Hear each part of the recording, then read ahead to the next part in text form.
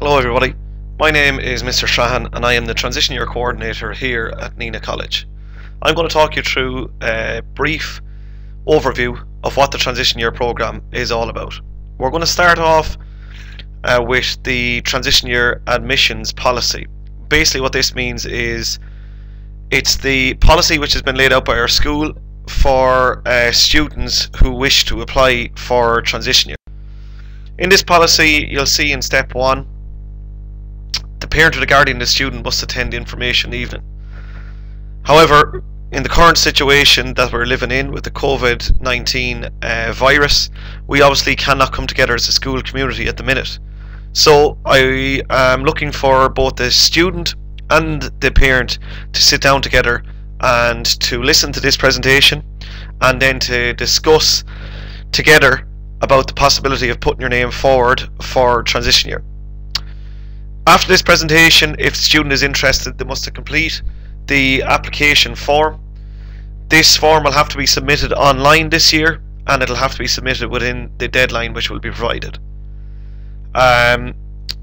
From here then, myself and the TY core team, the core team in our school is made up out of myself as TY coordinator, our program coordinator Mr. Johnston, our current third year head which is Miss Salmon, our guidance counsellor Miss Maharaj, our AEN coordinator Miss Tracy, and our school principal Mr. Kennedy. This group of people will sit down and we will look at each student who has put their name forward and we'll assess them under the following criteria which is outlined in our policy. That includes their behaviour record, their attendance, their punctuality and their adherence to the uniform policy in the school. From here, if the student is deemed suitable for the TY programme, an interview will be arranged at a later date. The student will sit down with me for interview and we'll go through a number of areas about the programme. From here I will go back to the TY core team and if we feel the student is suitable for the programme, an offer will be sent out to the student in the post. So what is the aim of Transition Year? Well, the overall aim for this programme is to develop the student in their education, in their personal development and also in their social development, and of course this will be an individual process for each student. The year itself is divided up or split up into 2 terms. We start in September and we go on as far as our Christmas holidays in December. We return in January and we finish up at the end of May. We'll now look at the timetable for Transition Year under this 2-term system. So there's 7 core subjects as you can see here. In addition to these 7 core subjects, there's 16 modules. We'll quickly take a look at these modules now.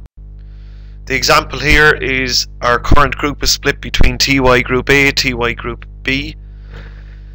Each group is currently studying 8 modules each, and when we got to our Christmas holidays, the modules that Group A were studying were switched to the ones that Group B were studying and vice versa. So the modules are rotated after term 1 is complete. Now, when it comes to Transition Year, you may be thinking, is there exams, is there tests, is there assessments? And the answer is yes, there is assessment done in Transition Year.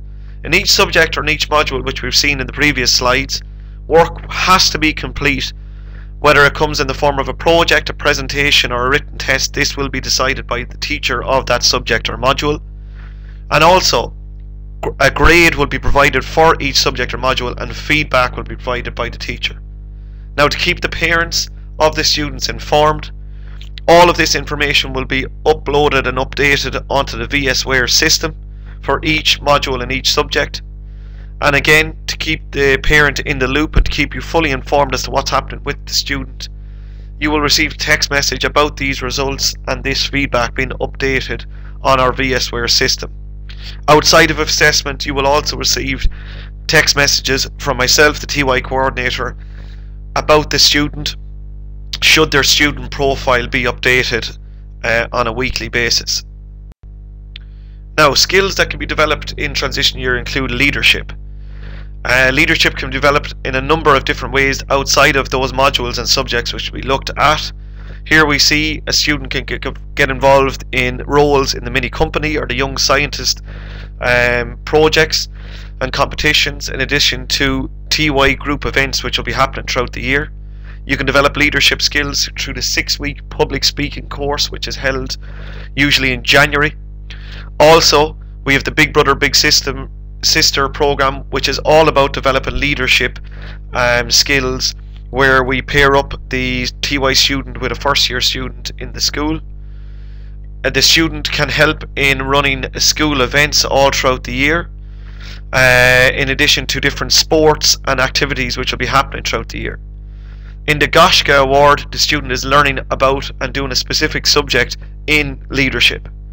We've had TY students this year take part in teams in the robotics competition, which was led by the construction teacher this year.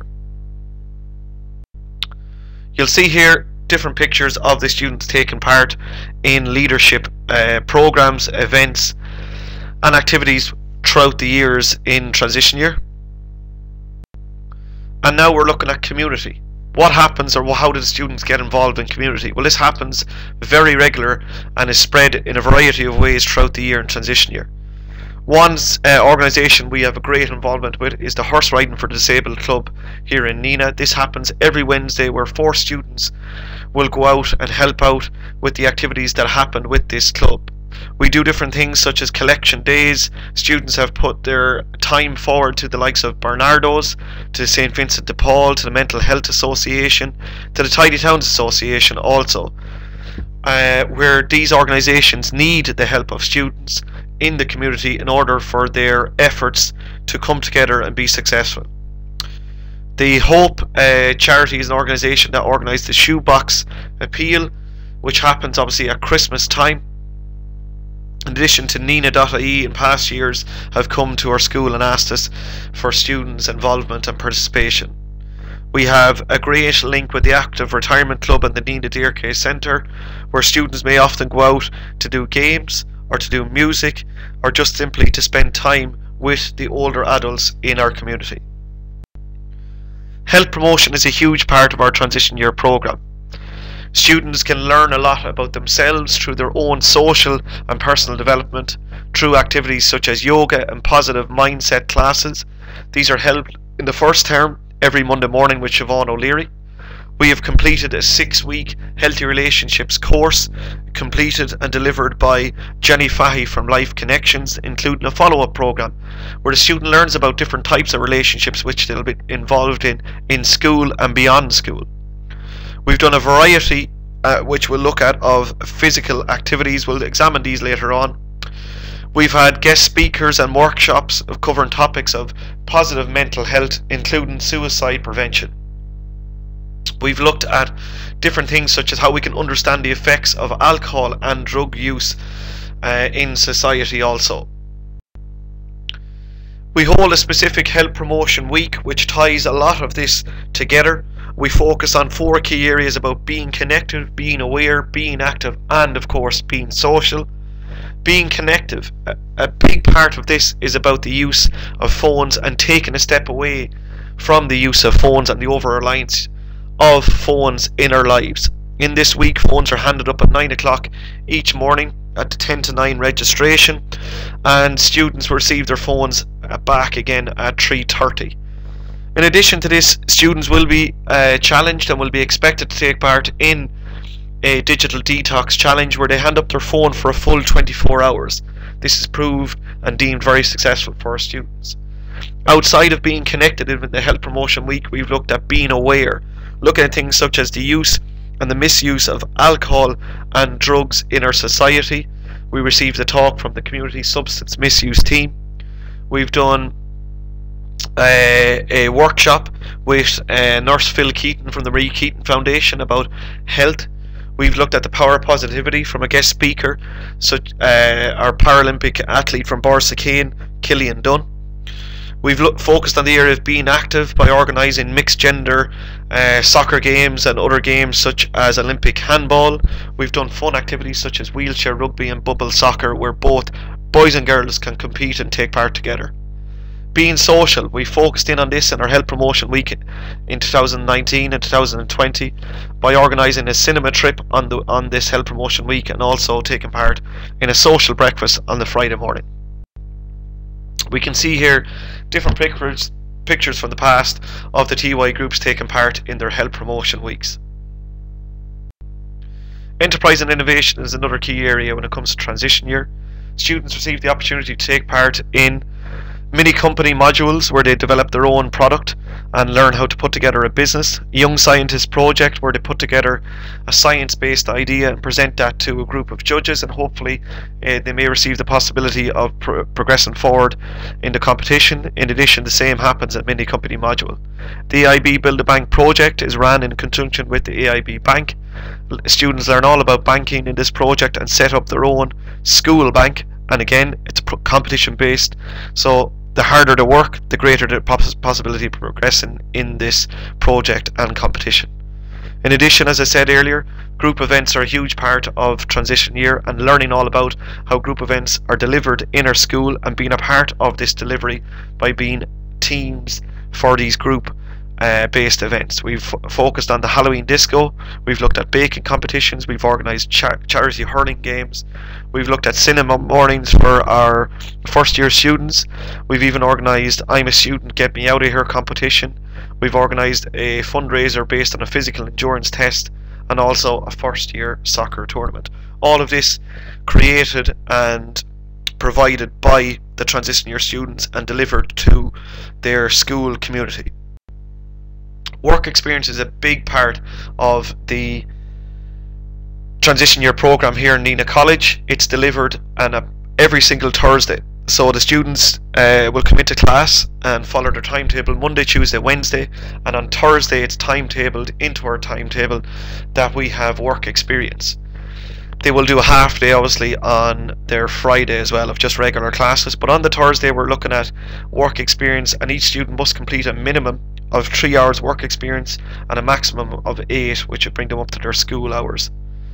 Students must have this work experience secured before they return to school in late August or early September, depending on the timetable for 2020-21. So it's absolute paramount that the student has their work placement sorted and ready to go and to begin in September. If the student happens to be missing for a valid reason such as illness, they must contact their employer, and they also must contact the school to inform both the employer and the school about their absence. The recommendation from our school here is to avoid switching employers on a regular basis unless this is deemed necessary. I would recommend that students complete work experience between September and their Halloween break. If they decide they'd like to switch, they can do from Halloween to Christmas. If they're happy with their employer, they should stay with their employer up as far as Christmas. They have the option of switching then from January until their Easter break, and then they can make their own decision if they'd like to switch again after that. But again, it's only 1 day per week, so constant switching is going to lead to the student not actually learning very much. They need to stick it out with the employer and find out, do they like that work experience or do they not like it? Is it something that they will go forward with in their own thoughts about a career in the future? Workshops are also a part of transition year. We have art workshops. We've had a number of art workshops this year. We've also had 2-day music workshops where they learn how to develop their own music and their own podcast production. In addition, we've had a first aid workshop for each student, a 2-day first aid workshop where they learn about basic first aid and also CPR training and receive a certificate in this area. We see here different pictures of the art workshops which were delivered over the last couple of years in transition year. Class trips are obviously a big part of transition year. They're spread out throughout the year in order to accommodate the student timetable and to ensure that students have a balance between class time and also time away from the classroom where they get to experience different things. And we see here a vast list of things such as local trips, in addition to going to the National Ploughing Championships, completing ice skating and Christmas shopping in the Dundrum Shopping Centre, taking part in paintballing activities, going to visit and getting a full tour of the Google head office in Barrow Street in Dublin, visiting Croke Park headquarters, including receiving the Skyline Stadium tour, being a part of the AIB Build a Bank final in the RDS in Dublin, completing a riveting and adrenaline based water activity, which we'll see pictures of, water rafting in Wicklow, going to the Tato Park destination in Meath, going go-karting in Galway, and also as part of their Gaisce trip, completing a 2-night overnight stay in Glendalough. This is just some of the activities that have been completed over the last couple of years in transition year. In addition to that, you'll see at the bottom there is a handful of students who may receive the opportunity of going to Shanghai University in China to study for 2 weeks of the Easter break and complete a number of different activities and sightseeing events. We see just a quick snapshot of different pictures of some of these activities over the last couple of years in transition year.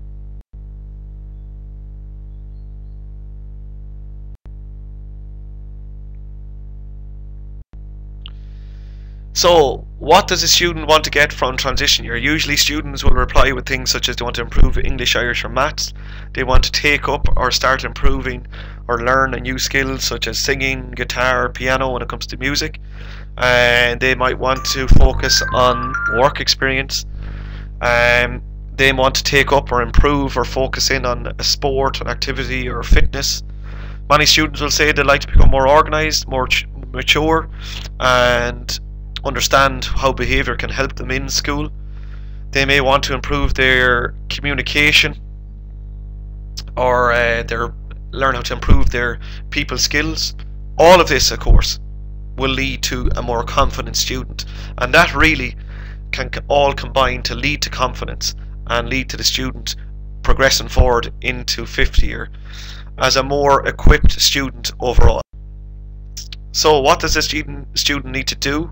Well, the student would need to cooperate with both their teachers and coordinators. They'd also need to participate. All of this will lead to maintaining the teacher's trust. When they maintain the teacher's trust, the students then will have a far more enjoyable transition year, because teachers will provide the students with more challenges if they can trust them, will provide them with more activities if they can trust them, and of course get a more of a self-directed learning experience. The basics will always be a big part of transition year. In transition year, I expect every student to be in attendance each day unless there is a given reason as to why they haven't attended, such as illness. Punctuality is a huge part of transition year. Every student in transition year must be in attendance for the morning registration, which begins at 8:50 AM. This is extremely important. If the student is not present at 8:50 AM, they are deemed late for school. Signing in and signing out of school, well, the student will be on time and present, so there should be no issues with signing in. But if the student needs to sign out, this must be for a valid reason, and they will be provided with an absence book where this must be provided and presented a note each morning as to why they have to sign out. Uniform is the same as for every other student unless provided information from myself about a trip away. Other than that, the student will be wearing their regular uniform. And the student must come to class prepared every day. This means in their school bag they must have their journal, books if required, handout folder, copies. Each student must present to school with 8 hardback copies in September in order to keep account of the materials that they're covering in their classes. In addition, they must have their pencil case with their stationery equipment. Now, when it comes to TY fees, this year the fees will be €360 per student. The fees are paid as follows. 50% will be paid through the way to pay system. This must be paid by the 1st of May. The remaining €180 must be paid before the student returns to begin school in September. As I said, payment must be done through the way to pay system. Fees must be paid, and they must be paid by the deadlines which are provided. If fees are not paid, well then the student will be taken off the list for the transition year program, and maybe those who are on the waiting list will be subbed in instead. But fees must be paid in advance of transition year commencing.